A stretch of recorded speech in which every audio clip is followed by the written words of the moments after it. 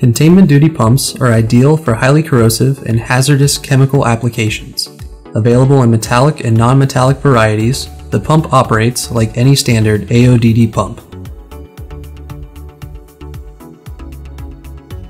All containment duty pumps are exclusively designed with containment chambers that are hydraulically balanced between the pumping diaphragm and driver diaphragm. The inner driver diaphragm and outer pumping diaphragm are locked into place with fill fluid that is void of air. In the event of a pumping diaphragm failure, the process fluid will enter the containment chamber, causing the fluid to change color.